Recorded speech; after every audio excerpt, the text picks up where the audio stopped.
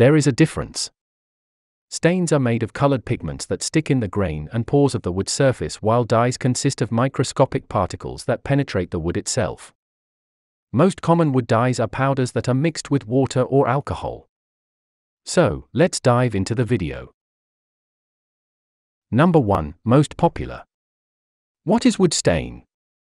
Wood stains can even be created from household items like coffee and tea. Today I'm talking about the store-bought wood stains. Wood stains are primarily used to color wood, while they sometimes provide a protection to the top layer of the wood. There are two main types of stains, oil-based and water-based. Number 2. What is wood dye or wood tint? Wood dye, also known as wood tint, is comprised of a colorant and a solvent, like alcohol or water. Unlike wood stain, which sits on the top of the wood surface, wood dye penetrates the wood and colors the wood from within.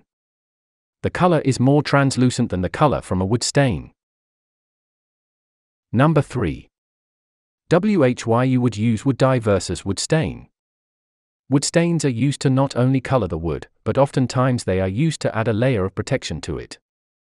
Wood dyes, on the other hand, penetrate the wood and do not give a protective layer like most wood stains do. Like I said earlier, wood dyes are more translucent. This is helpful when you want the wood grain to show.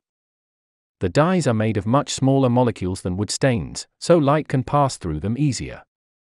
This is good in one sense, like if you want wood grain to show, but not good if you want to protect the surface of the wood. You always need to add a top coat or sealer to a surface that you've applied wood dye to. Thanks for watching. Like and subscribe our channel.